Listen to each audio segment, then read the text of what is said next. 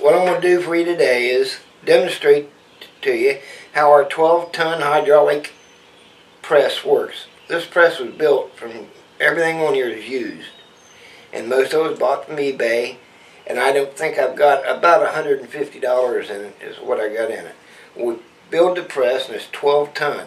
The reason we built this was we made these brackets before, and we'd always cut them and weld them together, and this eliminates all the welding and all the cutting.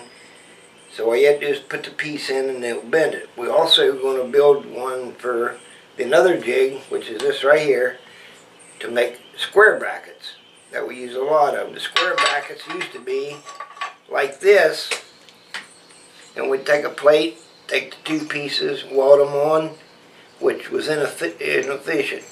So we make it one piece, we'll eliminate the welding and cutting, same on that.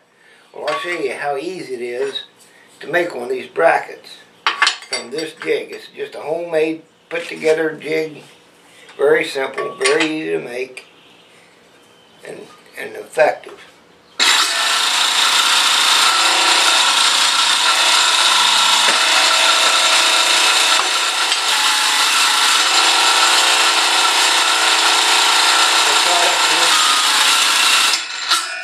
Okay, there's the bracket we made. A matter of 10 seconds. We did get a little bit long than what we should have. We wasn't paying attention to the center. But this is your end product when you're done with it. It does a terrific job. It will bend. We have bent up to 2 inches wide and 5/16 thick with no problem whatsoever. And I'm sure it will bend more than that, but that's what we've used. We'll be putting the other jig on here so we can bend the square, and I'll show you how we do that and how simple that is. Just bent this one, which turned out really good, and now all we'll do to this is drill the hole straight through for a pin to hook on here, and then we'll drill it from the back and put a bolt through it this way for a bracket that we need. Believe me, this eliminates a lot of time when you can just cut your piece off and bend it. Inexpensive, very inexpensive. You know, it's a cheap way of doing anything.